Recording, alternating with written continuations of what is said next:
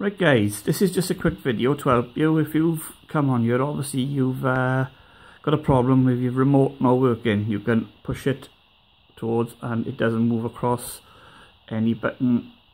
Nothing is working. Easy fix, so nothing to worry about. You've probably tried changing the batteries already, which I did, nothing. So I went on a forum and basically you hold the home button there for about 15 seconds, which I'm going to do now.